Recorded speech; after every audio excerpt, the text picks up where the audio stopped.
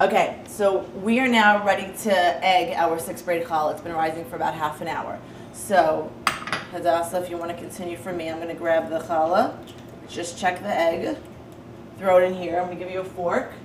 We'll start to beat it up, and we'll add just a touch of water. I mean, sometimes I add water, sometimes I don't. I don't know. What about you guys when you do your egg wash?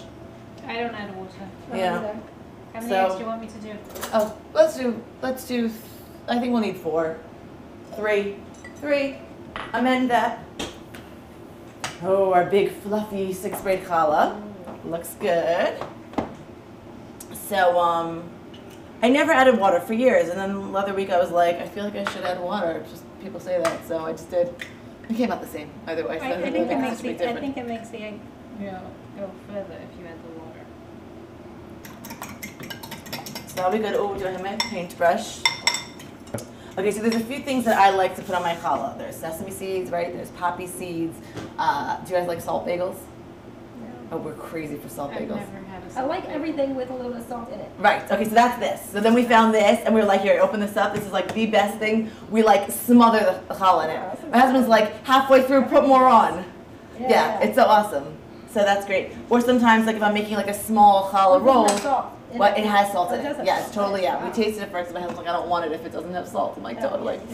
Or Geffen also makes this coarse flake sea salt, which is great if you're like into a salt bagel, or it's like a pretzel kind of feeling.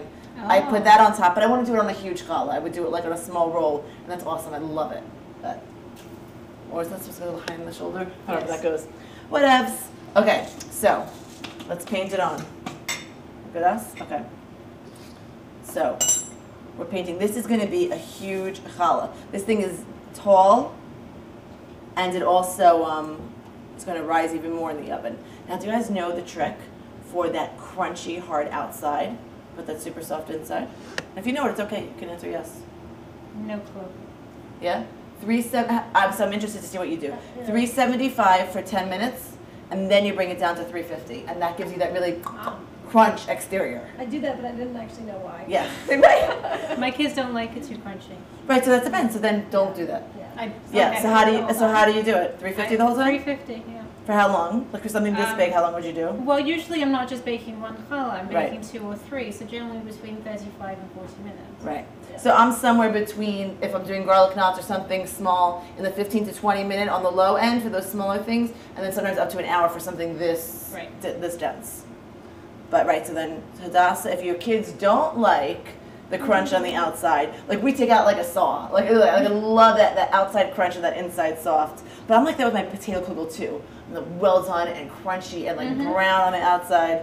My kids also don't love it so well done on the outside. And that like puddingy use a center. lot of egg.